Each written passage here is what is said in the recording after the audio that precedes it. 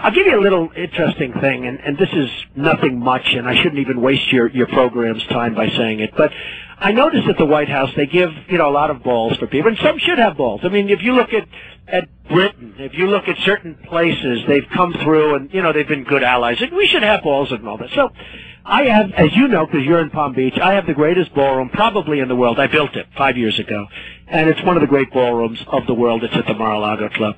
And I see that at the White House, Washington, D.C., when a dignitary comes in from India, from anywhere, they open up a tent.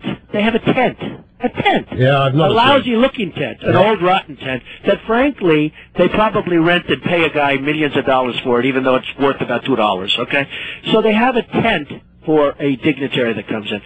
So recently, a couple of months ago, I called up the White House. I said, listen, I'm really good at this stuff. I will build you a magnificent ballroom. We'll go through committees. You have all sorts of things with committees. We'll go through committees. We'll pick the one they like. We'll be architect everybody likes. We'll pick something that we'll do 10 designs. You'll pick the one that's the greatest with the greatest architecture. I will build it free.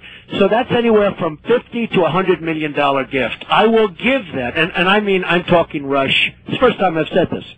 I'm talking to the biggest person, one of the biggest people at the White House. I'm not talking to a low-level person. Right. One of the most important people. I will build the White House a ballroom. So when the head of India comes to town, we can give him a 5-star dinner in a magnificent ballroom befitting of this country and the White House, right?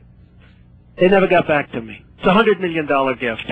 They never got back to me. Of course not. They think you're a Republican. Well, but they never got back to me, Rush. Whether I'm a Republican or an independent or a Democrat, they never got back to me. If I was a Republican, they should do it anyway. They should say, Trump's going to give us $100 million. He's going to build the ballroom. He's going to be magnificent.